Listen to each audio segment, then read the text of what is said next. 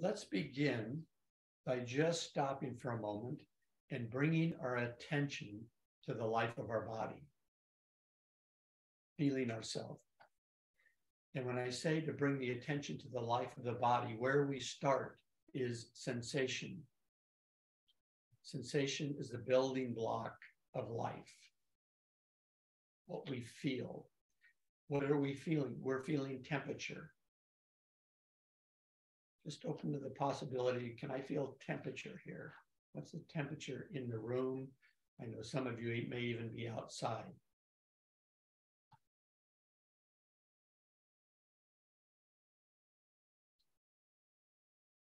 Sensation is shape.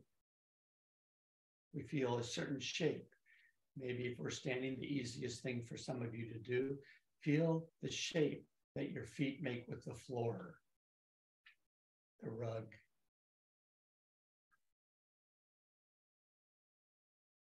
Maybe the shape you feel is a place where you're holding or you're contracted. Just noticing that.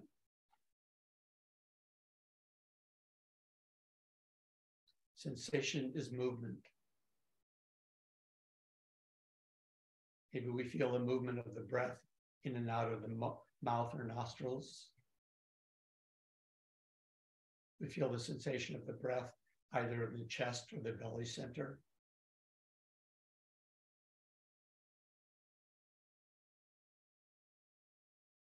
And what we're going to do is we're going to work with four dimensions.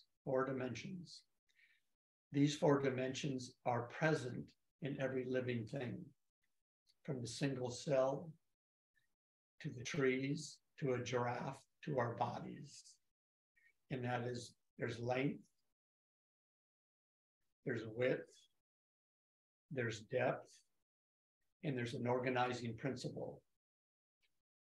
We say the organizing principle for humans is purpose, that you embody your purpose or your commitment towards what it is you're taking care of. So let's begin with length. And what I want you to do is that I want you to align your head, your shoulders, your hips, your knees, and your ankles.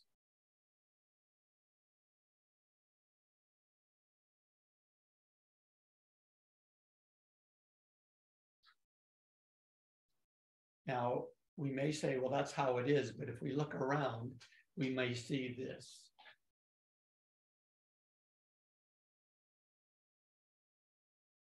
Those are exaggerated forms of not being in our length.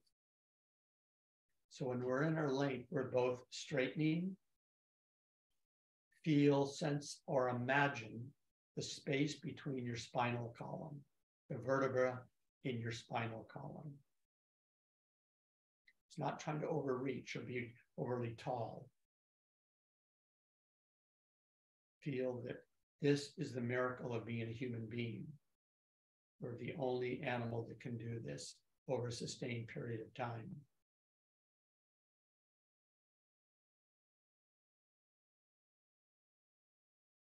So while we're in length, we're both also settling. And what does settling mean? And why would we settle? Fundamentally, we settle because we're 24/7 in the presence of gravity. There's a pull downward. That's the energy field of the planet. And gravity's winning. If you don't know what I mean, look at a picture of yourself 20 years ago. And now, there's that pull down. The more that we come in harmony with gravity by finding our vertical line, we're not fighting this pull. Let's start with our eyes. Relax your eyes. That means coming behind your eyes and softening this band, the ocular or the eye band. If you do that, you'll notice your peripheral vision opens. If it's hard for you to go to any of these places that I lead you through, just be patient with yourself and generous with yourself and know that the more I practice here, the more that I'll be able to inhabit my own body. Coming down to the jaw band, the system is designed, the teeth never have to touch. The system is designed that if you're not talking or eating, the tongue is just relaxed.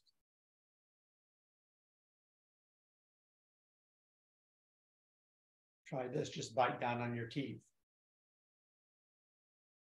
Feel what happens to the rest of your body, your breath, your eyes. Now relax the jaw. The system is designed so that the mass of the body is held on the skeleton.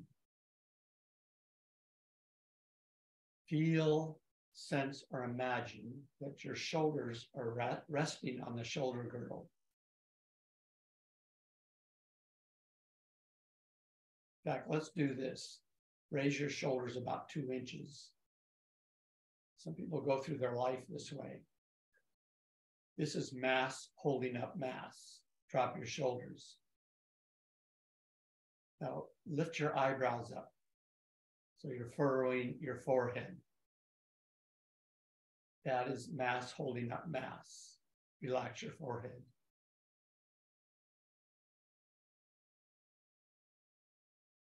Eyes are relaxed, your jaw's relaxed, your shoulders are dropped.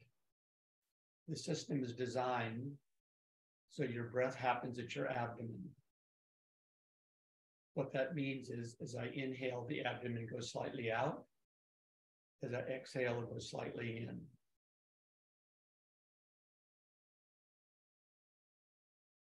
If you can't feel that, you can put your hand on your belly.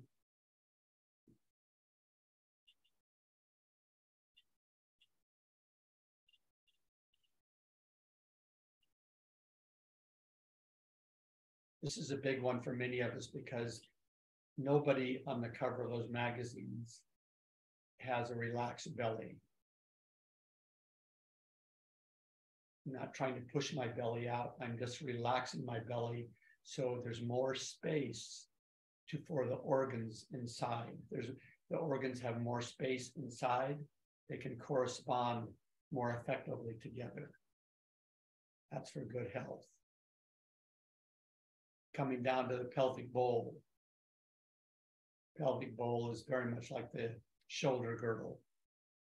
A lot of muscles, tendons, arteries, veins, glands, sphincter muscles. What I want you to do is just tighten your butt cheeks. Feel that sensation. Now release.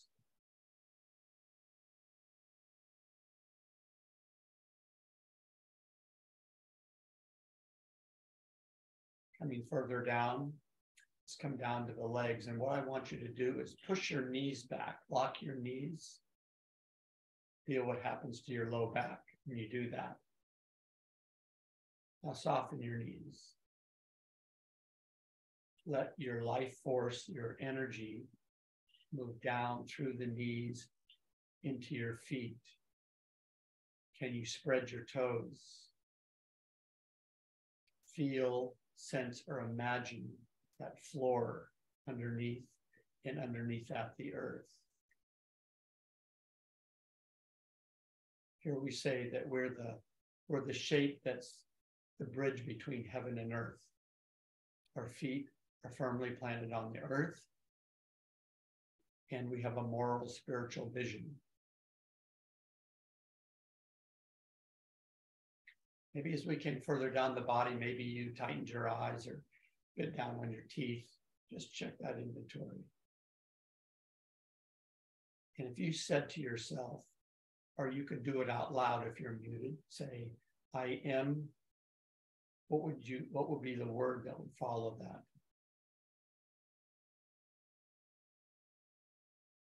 For me, when I said that, the word that immediately came up was dignity. I am dignity.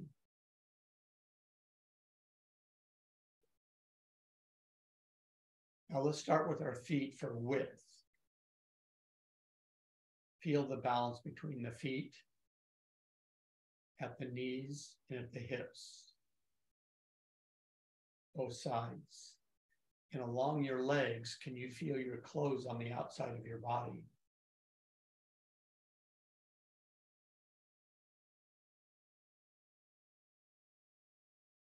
Coming up to our pelvis, our ribs.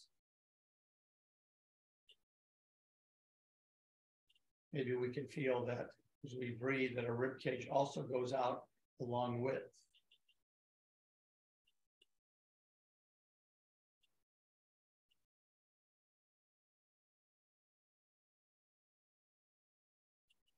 Shoulders are balanced, our head's on straight.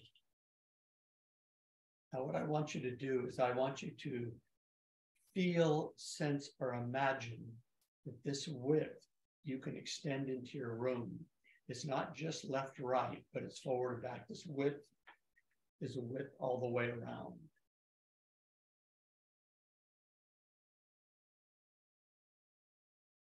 Are there any other living things in the room you're in? Are there plants? Are there animals? Maybe there's wood from the bookshelves.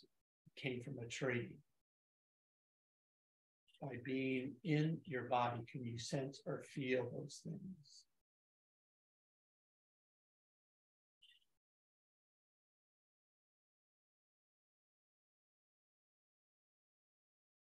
Can you feel the space outside of this room? Maybe for an apartment or a house, somebody else in the other room. We now know we can measure the electromagnetic field of the body. The electromagnetic field of the heart goes out over 60 feet. We're part of that. This is when we're in the social space. We're connected to others, we're connected to the world. We're allowing ourselves to feel or sense others, to be with them, to listen to them deeply. For a moment, there's maybe 50 people on this call. Can you feel, sense, or imagine your connection with everybody in this virtual space, all doing the same practice?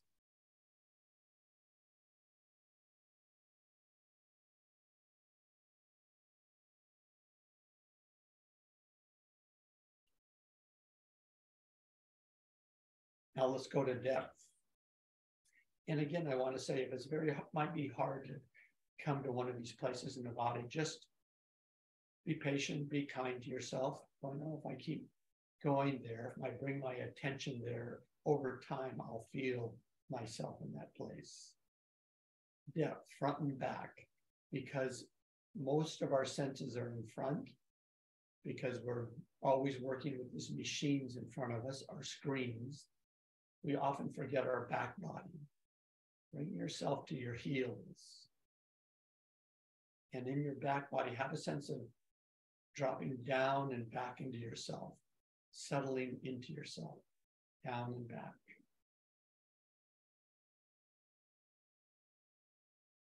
There's the image of that big dinosaur tail the old dinosaurs had. Can you rest back into that? It's not just an idea. You're feeling the backs of your legs. You're feeling your buttocks, the long muscles next to the spine, back of your head, your history, your wounds, the wounds that have been healed, your teachers, your lineage, your ancestors.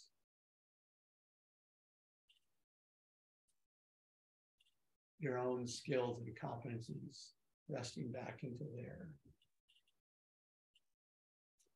Now bring your attention forward through your body, to the front part of your body. Remembering we're the only animal that can do this. We're exposing this whole frontal part of ourselves. Other mammals, when they fight with their own species, they have a thing called an appeasement cue. other animal, you've probably seen this in a dog fight, will lay down its back and show its belly. That says to the other, you are the superior one, the alpha one.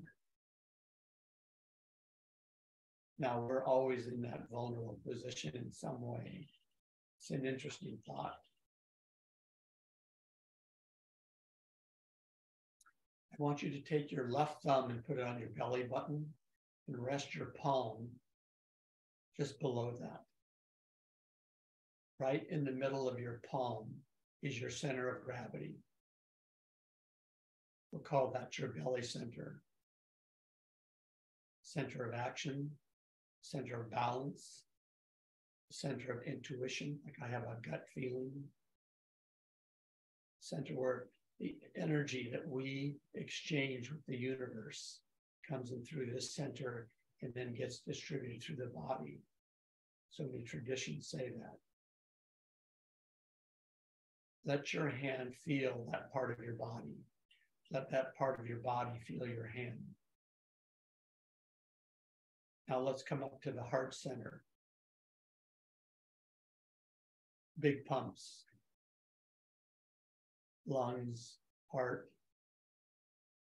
Let your hand feel that part of your body. My body goes, oh, cold. Cold hands. Or as my grandmother said, cold hands, warm heart. Let your hand feel that part of the heart center. Place of compassion, goodwill, love, harmony, benevolence. Start with a positive regard.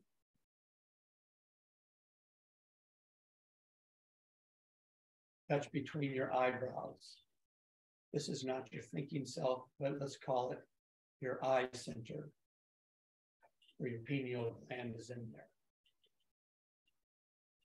Drop your hand.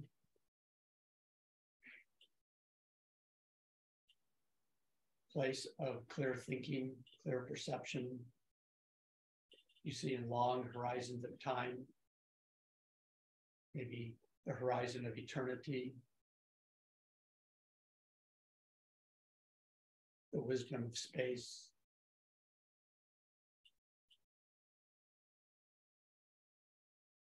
And however it makes sense to you, like you can push a button or turn a lever or open the door of all three of these. Your capacity, the belly center, for skillful action. At your heart center, your capacity for compassion, empathy, love, grounded compassion. At your eye center, your capacity for a pragmatic wisdom. Pragmatic wisdom.